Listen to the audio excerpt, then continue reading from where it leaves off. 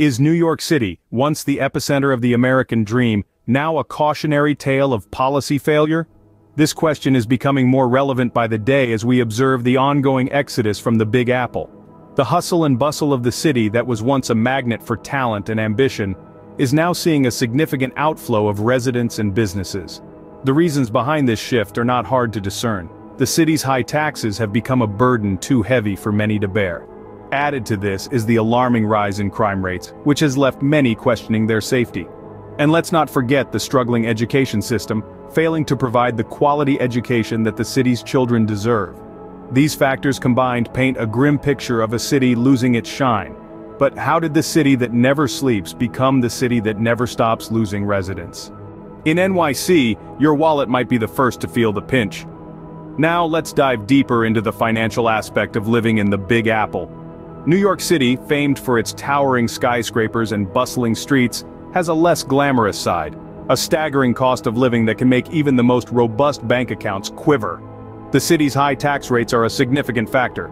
Income tax rates in New York can reach nearly 9% for top earners, while other states like Texas and Florida offer a stark contrast with zero state income tax. And it's not just the wealthy who are impacted. Middle-class families, the backbone of any society, also bear the brunt. They find themselves caught in a relentless cycle of high taxes and the high cost of living, leaving little room for financial growth or comfort. For small businesses, the situation is even more challenging. They are subjected to a myriad of taxes, from corporate to sales taxes, and let's not forget the property taxes, which are among the highest in the nation. This financial strain often hampers their ability to expand, hire more staff, or even stay afloat during economic downturns. When we compare this to more conservative states like Texas and Florida, we see a different picture. Lower taxes and a generally lower cost of living make these states far more appealing to both individuals and businesses. For instance, the cost of housing is significantly lower, with the median home price in Texas being around 2/3 less than that in New York City. And it's not just about the numbers, it's about the quality of life. When the cost of living consumes such a large chunk of income, it leaves less for other things. Less for recreation, less for savings, and most importantly, less for the future. It's a financial pressure cooker, and it's causing people, businesses, and opportunities to escape in search of greener, more affordable pastures. So is it any wonder that people are packing their bags and heading to more affordable pastures? Safety is a fundamental right, but is it a luxury in New York City? In the bustling metropolis that never sleeps, a disturbing trend is unfolding. Crime rates are on the rise. The city that once held the moniker of the safest big city in America is now grappling with an unsettling surge in criminal activity. Comparatively, in cities where conservative principles guide the governance, crime rates have either remained steady or even decreased. A stark contrast that brings us to question, what's behind the escalating crime rates in New York City? It's impossible to ignore the correlation between these rising crime rates and certain liberal policies that have been implemented. The most controversial among them, the call to defund the police. This policy, although well-intentioned by its advocates, has resulted in a significant decrease in police funding and manpower. The aftermath? An emboldened criminal element, a stretched-thin police force, and a city in the throes of a crime wave. It's becoming increasingly apparent that the decision to defund the police is having unintended, albeit foreseeable, consequences. But it's not just about the numbers. It's about the people, the everyday New Yorker who now has to look over their shoulder more often, the parent who worries about their child's safety on their way to school, the elderly citizen who now thinks twice before stepping out of their home after sundown. These are the real-life implications of rising crime rates. They paint a picture of a city where safety is becoming a luxury, not a guarantee. And when safety turns into a luxury, it's not just the crime rates that rise but also fear, uncertainty, and mistrust. It's time to rethink. To reassess the policies that have led us down this path. It's time to restore the promise of safety to the hard-working people of New York City. Because when law and order becomes a question rather than a guarantee, it's time to rethink our policies. Every child deserves a good education, but is NYC delivering on this promise? Picture for a moment the bustling streets of New York City. The iconic skyline, the hustle and bustle. It's a city that never sleeps. But beneath this vibrant exterior, the city's education system is in a state of crisis. The reality is a stark contrast to the city's shining image. Failing schools, low graduation rates, and an apparent disregard for the importance of quality education have become the hallmark of the Big Apple's education system. It's a grim picture, isn't it? And it's not just a problem for the city's children, it's a problem for all of us, because our children are our future. They are the ones who will shape our world tomorrow. But how can they do so if they're not equipped with the tools they need today? Now let's take a detour and compare this to some conservative states. Take Texas, for instance.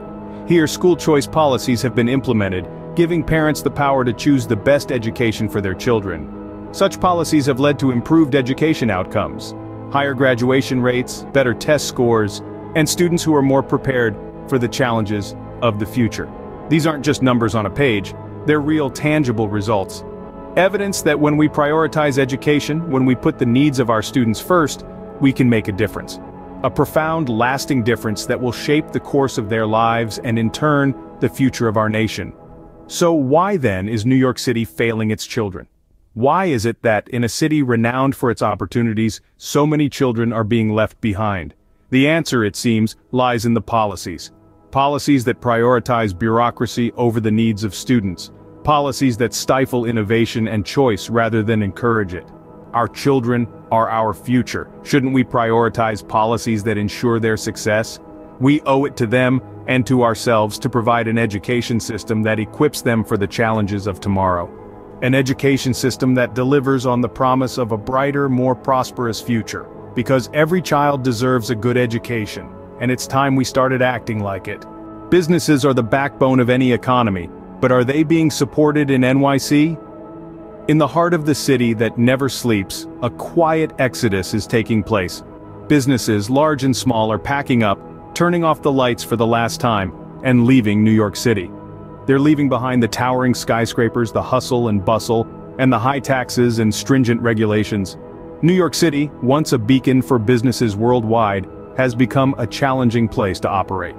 Skyrocketing taxes and heavy-handed regulations are pushing businesses to their limits. It's like a heavyweight boxing match, but the businesses are in the ring without any gloves. They're being hit left and right with tax increases and regulation changes, all while trying to keep their doors open and employees paid. But while New York City is tightening the noose around its businesses, other states are rolling out the red carpet. States with conservative leadership like Texas and Florida are offering a breath of fresh air. They're saying, come here, bring your business, and we'll let you do what you do best. Create jobs and boost our economy. They're slashing taxes, easing regulations, and creating a business-friendly environment. And it's working. Businesses are flocking to these states, bringing jobs and economic growth with them. They're setting up shop in cities with lower taxes, fewer regulations, and a more supportive business environment. They're finding that they can breathe easier, operate more efficiently, and ultimately, be more successful. This exodus from New York City is a clear signal. It's a signal that businesses are tired of being overtaxed and overregulated. It's a signal that they're looking for places where they can thrive, not just survive. It's a signal that, if New York City doesn't change its ways, it could be left in the dust. When businesses leave, jobs follow. Can NYC afford to lose more? The answer, quite simply, is no. But unless something changes, this business exodus will continue, and the city that never sleeps might just find itself in a deep economic slumber. The exodus from NYC is not a myth, it's a reality. That's right, folks. It's not an urban legend but a cold, hard truth. The Big Apple has been losing its shine and people are packing up their dreams, their lives, and moving away. Let's delve into some telling statistics. A recent study reveals that in the last 5 years, New York City has waved goodbye to nearly 1 million residents. A startling number, isn't it? The preferred destinations? Smaller, more affordable cities like Austin, Texas, and Nashville, Tennessee. What's more, the Sunshine State of Florida has seen a significant influx of former New Yorkers seeking lower taxes and a more relaxed lifestyle. Now you may ask, what's the big deal? People move all the time. True, but when we're talking about a city as significant as New York City, the implications are far-reaching and potentially detrimental. Economically, the city stands to lose big. Let's not forget that those 1 million people contribute to the city's tax base, fuel its economy, and drive its cultural vibrancy.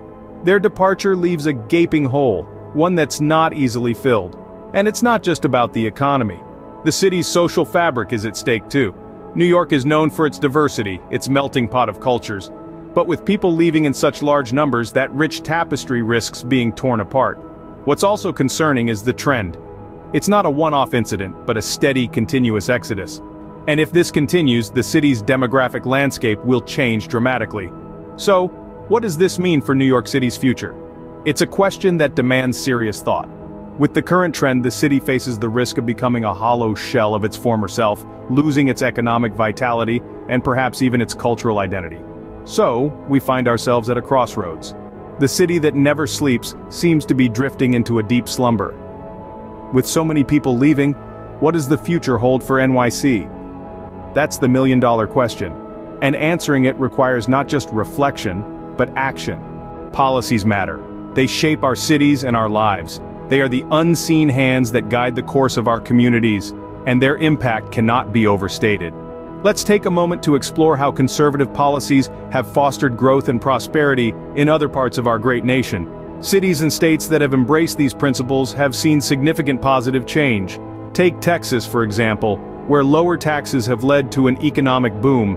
Businesses have flocked to the Lone Star State, bringing with them a wealth of jobs and opportunities. Or consider Florida, where school choice has revolutionized the education system. Parents are empowered to select the best educational path for their children, whether that be public, private, or charter schools. The result? Improved academic performance and happier, more engaged students. And let's not forget the importance of supporting our law enforcement. In cities and states where this is a priority, crime rates have been kept in check, creating safer, more peaceful communities. But it's not just about the numbers. It's about the lives that are touched by these policies. It's about the small business owner who can afford to expand because of lower taxes. It's about the single mother who can send her child to a better school because of school choice. It's about the elderly couple who can sleep soundly at night knowing their neighborhood is safe. It's important to remember that these aren't just conservative policies, they're American policies. They represent the values that our great nation was built on: freedom, opportunity, and the belief in the power of the individual. So as we consider the state of cities like New York, let's remember the power of policies. Let's remember that the choices made by our leaders have real, tangible impacts on the lives of everyday citizens. Conservative policies aren't just theories, they're proven solutions. They offer a blueprint for success, a roadmap to prosperity. It's time we took a closer look at their potential and consider how they could shape the future of our cities, and indeed, our nation. Change starts with you. Remember that phrase because it embodies the power that each of us holds. It's the power to influence, to shape, to mold, the power to alter the course of history. And right now, New York City needs that power more than ever. You've seen the state of the Big Apple, and it's not as shiny as it once was. The high cost of living, the rising crime rates, the education crisis, the business exodus, these are not just headlines or statistics. They are real issues that real people are facing every day. And they are the result of policies that have been put in place, policies that have failed to serve the people they were meant to protect. So what can we do? Where can we start? We start with involvement. We start by stepping into the arena of local politics. It's not just about the big national elections, it's about the school board meetings, the city council votes, the state legislature decisions. These are the places where policies are shaped, where the future of our city is determined, and when we step into that arena we need to vote for conservative policies. Policies that prioritize fiscal responsibility, that champion small businesses, that value the rule of law. Policies that put education first, that protect our streets, that make New York City a place where people want to live, not leave. Think about the potential benefits of these policies for New York City. Lower taxes could make it more affordable for families and businesses. Stronger law enforcement could make our neighborhoods safer. Better education could equip our children for the future. These are not just conservative ideals, they are common-sense solutions that can help turn the tide. So let's take that power that we hold, that power to influence, to shape, to mold, and let's use it. Let's use it to rebuild the city that we love, to restore the shine to the Big Apple. The future of NYC is in your hands. Make your vote count.